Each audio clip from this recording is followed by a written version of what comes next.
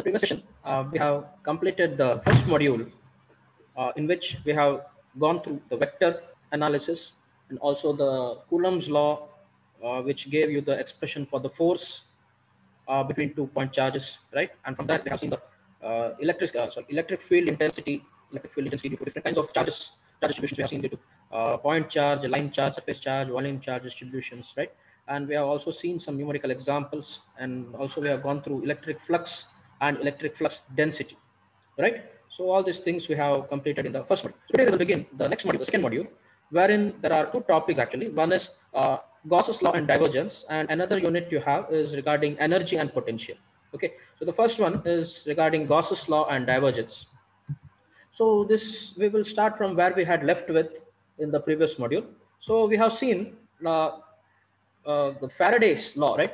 Faraday, apart from that, he also conducted some experiment with the two concentric spheres, okay, two concentric spheres, and he found that two concentric spheres, in between the two concentric spheres, if you take any imaginary sphere, okay, then the total electric flux enclosed by that imaginary sphere will be the total charge enclosed by the sphere. Okay, so that actually the mathematical form for that experiment was given by another person, and his name is Gauss. Okay, so that came to be known as Gauss's law. So the generalizations of Faraday's experiment, it leads to this law, that is Gauss's law. So this is also an important law as far as this subject is concerned. So the result of this and the applications of this, it is very, very important in electrostatics. So the statement of Gauss's law is the electric flux passing through any closed surface is equal to the total charge enclosed by that surface. Okay, so this is what Gauss states in his law. That is, the electric flux passing through any closed surface is equal to the total charge enclosed by that surface. So to do this, first we should have one closed surface. A closed surface means there will be some volume, okay, so which will be, yeah, the outer cover of that is the surface. That is called the closed surface. The flux, you know what is flux? The lines of force is called the flux, right? The electric flux passing through that closed surface is equal to the total charge enclosed by that surface. It looks very simple, but you need to prove this. So mathematically, if you want to express this, the symbol for flux is psi, right? Symbol for flux is psi, and charge is q. The flux is equal to the charge enclosed within that surface. So you might be asked to state a two-process law. In that case, we prove this particular law. So for that, we will consider a closed surface, okay, random closed surface of surface area S. So consider a charge Q. Let Q be the charge which is enclosed within this particular closed surface of area S. Okay. So consider an elemental surface area. Let this be the elemental surface area with area ds. Elemental means a small surface area with area ds. Okay. So that ds, it is a vector which is equal to the area ds multiplied by the unit vector in the normal direction, that is perpendicular direction an. An cap indicates the unit vector which is perpendicular to this area. Okay. Let the elemental flux passing through this elemental surface be d psi, and that d psi, the flux will be equal to d dot ds. This we have seen in the previous module. Flux will be equal to d dot ds, right? Okay. So this is because the flux density, d is the flux density. Density is flux divided by area. D is equal to d psi divided by ds. That's why d psi is d dot ds. Okay. Now the total electric flux, see, d psi is the differential flux or the elemental flux passing through this elemental surface. If you want the total flux passing through the complete or the closed surface, that can be obtained by integrating this equation over the surface, right? Integrating this equation over the entire surface, we will get the total flux, total electric flux passing through this closed surface. So integration of d psi, that will be equal to integration of d dot ds. So what this integration with the circle here indicates is the closed surface integration over the entire surface, entire closed surface. Okay, this indicates closed surface integration. Okay, with the subscript s here. So integration and differentiation of psi, it leads to psi, that is equal to closed integral of d dot ds. D dot ds, magnitude of d multiplied by magnitude of ds into cos of the angle between them. If the angle between this d and ds is alpha, then it will be cos alpha. Okay, so psi is integration of closed surface integral of d ds cos alpha. This we will take as equation number. So we know that the relation between d and e, okay, d is given as epsilon into e, where epsilon is the permittivity of the medium. And if you consider a point charge, you also know E. If you consider magnitude without direction, E is Q divided by 4 pi epsilon r square. We have seen this in the previous module, right? So E is Q divided by 4 pi epsilon r square for a point charge. Since Q is a point charge we have considered, you can take it as Q by 4 pi epsilon r square. Then D is epsilon into E. Multiply this with epsilon. Epsilon is already there in the denominator. So what we get, D is Q divided by 4 pi r square, right? D is for Q divided by 4 pi r square. So in this equation 2, you substitute this Q by 4 pi r square, you will get this. In place of D, we have Q by 4 pi r square. So Q divided by 4 pi, you can keep outside the integral because it is not related to the surface. If we are integrating with respect to the surface, you will have only ds cos alpha divided by r square inside the integration. Now, this term ds cos alpha divided by r square is called the elemental solid angle, okay, which is indicated by omega. The solid angle means the angle made by the solid. You know, we have seen the angles which are made by certain lines, right? But when you consider a solid, like the angle of a cone, you know, that is called the solid angle, and that is indicated by omega. The elemental solid angle is d omega, and this particular thing, that is ds cos alpha by r square, is the elemental solid angle, which is, you know, if you want the definition, that is actually the ratio of the surface area subtended to the square of the radius. That's why we have cos alpha divided by r square, where r is the radius. Okay. The total solid angle subtended by any closed surface is 4 pi steradians. Okay, so that means if you consider a sphere, the solid angle of a sphere is 4 pi steradians. So the total solid angle subtended by any closed surface is 4 pi steradians. Therefore, if you integrate this over the surface, you will get multiplication of ds cos alpha by r square. If you integrate it, you get the total solid angle. So when you integrate that, you know, this is d omega. It is nothing but 4 pi. So if you substitute this 4 pi in this equation, okay, so you will get q by 4 pi into 4 pi. That 4 pi and 4 pi, you know, it gets cancelled. That's why psi will be equal to q. Okay, this is the proof of Gauss's law, where actually we are showing that the flux is equal to the charge enclosed. Okay, the total electric flux passing through any closed surface is equal to the total charge enclosed by that closed surface. Okay, so this is what we have in the Gauss's law, wherein we are stating this particular thing, and we are proving it mathematically that the flux passing through any closed surface is equal to the total charge enclosed by that surface. Yeah. So this is about Gauss's law. This is one of the very important questions as far as exam is concerned. Next, you have applications of Gauss's law. Okay, in applications of Gauss's law, we have two important applications. One is to find the electric field intensity due to symmetrical charge distributions. Okay, so when you consider Gauss's law, we are speaking about a closed surface.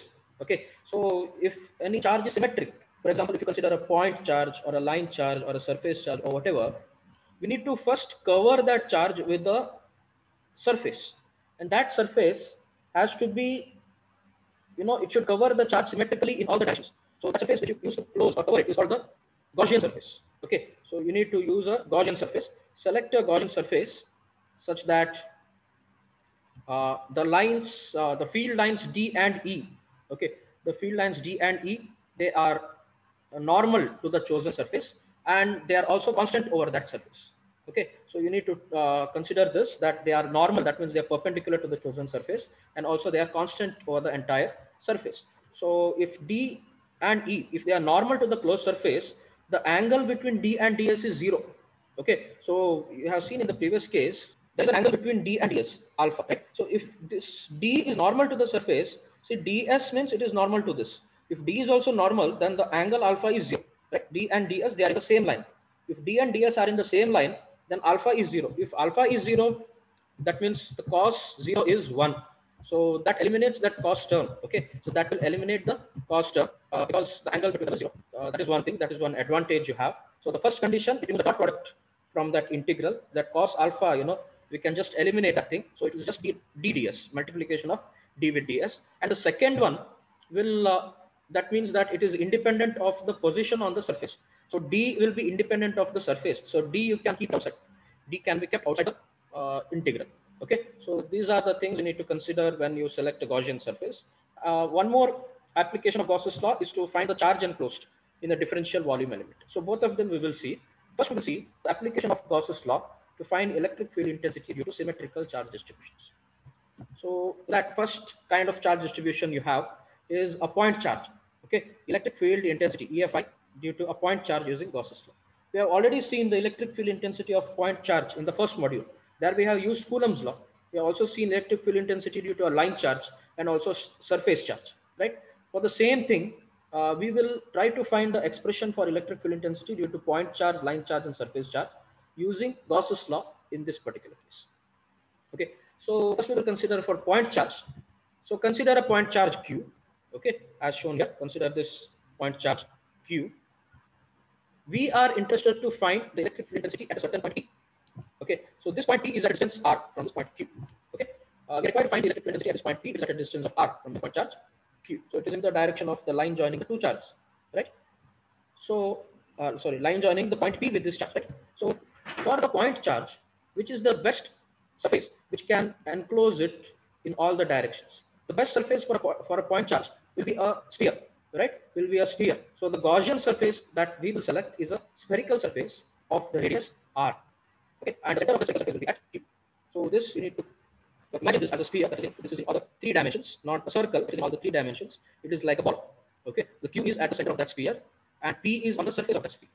The distance between the center and the surface of the sphere is R. That is the radius of the sphere. Okay, so this particular surface which encloses the point charge in all the directions symmetrically, that is the Gaussian surface. Okay, so now we have to apply Gauss's law. According to Gauss's law, the electric flux coming out of this surface, Gaussian surface, must be equal to the total charge enclosed within that surface. Now, what is the total charge enclosed? That is Q. Okay, total charge enclosed is Q. That is psi is equal to Q. Take this as equation number 1. The electric flux density, electric flux density is flux divided by area. In simple terms, flux density is flux divided by area. The flux is psi. Area you can take as S, and the direction is AR. AR is in the radial direction. Okay. So, the flux is Q. What about the surface area? When you consider area, it is the area of the surface of the sphere.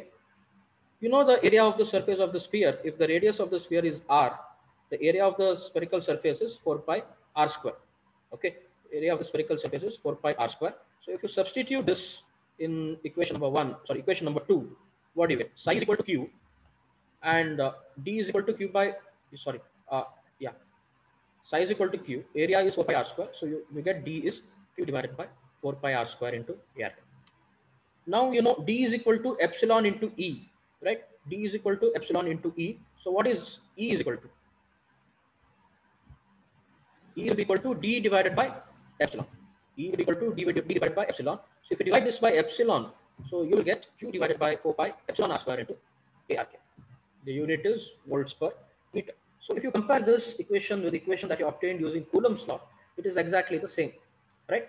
So that's why, we can, and this method, it is more simpler than using the previous one. So using Gauss's law, we can get the electric field intensity of charges if the charges are symmetrical in nature, right? So this is for a point charge. Similarly, you can try for line charge and surface charge. Okay, so if you consider a line charge, if you want to find the electric field intensity due to line charge using Gauss's law, we will consider a definite line charge, rho L. The charge density is rho L coulombs per meter. We want to find the electric field intensity at a certain point P. Okay, so if this point P is located at a perpendicular distance of rho from the line, right, we want to find the electric field intensity due to this line charge at the point P. So can anyone tell me which is the best surface I can choose to enclose this line charge? Cylindrical, right? I had told this, while discussing the line charge also. That's why we had considered the cylindrical coordinate system when we considered line charge, right? Yeah. So it will be a cylindrical surface, right? A cylindrical surface can enclose this line charge in all the directions symmetrically, right? So that's why we will construct a cylindrical surface as the Gaussian surface. Let the radius of the cylinder be rho and the height of the cylinder be L. Okay, the radius of the cylinder is rho and height of the cylinder is L. Okay, so then according to Gauss law, the electric field intensity or the electric flux in this case, it comes out only in the radial direction, and that is equal to the total charge enclosed within that particular surface. So even though the line is of length L, the cylinder is of line is infinite, the cylinder is of length L. So if you consider psi, that will be equal to the charge enclosed, right? Within this, what is enclosed is charge density multiplied by length, right? Because when you consider charge density, it will be the charge divided by length. So charge is rho L into L. So if you consider the cylinder, it will be charge density multiplied by the length. You take this as equation number 1. Then the electric flux density, that is given by D, that is flux divided by area, and the direction is a rho in this case because it is in the radial direction. In cylindrical coordinates, rho is the radius. So psi divided by S, psi is rho L into L, S is the surface area of a cylinder. The surface area of a cylinder of radius rho and length L is given by 2 pi rho into L. Right? Surface area is 2 pi rho into L. If you substitute these in the equation for D, Q is rho L into L, area is 2 pi rho into L, so L and L gets cancelled, you get 2 pi, rho L divided by 2 pi rho into A rho cap. Now electric field intensity is D divided by epsilon. If you divide this by epsilon, you get rho L divided by 2 pi rho into epsilon, A rho cap. Units is volts per meter. So this is again same as whatever we have obtained in the previous module. That is the expression for electric field intensity due to a line charge of infinity, right? That is rho L divided by 2 pi rho into epsilon into A rho cap, right? So here, it is more simpler than the method that we have used earlier. But if you are asked to do using Coulomb's law, you have to do that. But when you're asked to do using Gauss's law, you can employ this. So next one is using a sheet of charge, electric field intensity to a sheet of charge or a surface charge using Gauss's law. For this, we will consider an infinite sheet of charge with charge density rho s coulomb per meter square. Here, since it is a surface charge, unit will be coulombs per meter square, which is placed along the xz plane. Xz plane in the sense, if this is xyz coordinates, so it is placed in this particular direction, in the xz, that is perpendicular to your screen, whatever you are watching. The density is rho s coulombs per meter square. We are required to find the electric field intensity at a certain point P. Okay.